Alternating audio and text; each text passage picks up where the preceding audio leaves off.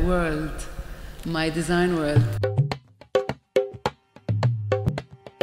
That's the reason why I designed the studios. I wanted people to come in and experience the world of Rana Salam.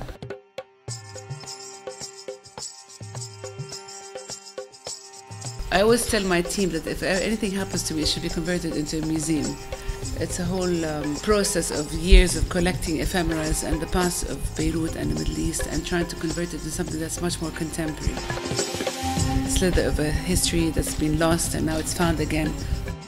Whoever can't come in with a big project that's with a nice budget, they can come and buy a kitchen towel for $20, and on that kitchen towel they can buy a little story. Such a strong signature that it cannot be applied on everything. I'm not like a general design company that's doing a logo here and there. I would love it one day to be spread in, say, Australia or New York, because it's really made for Lebanese or foreigners that have maybe an affection towards this country, and also to change people's perception about the Middle East. Beirut is not all bombs and negativity. It's actually quite cool.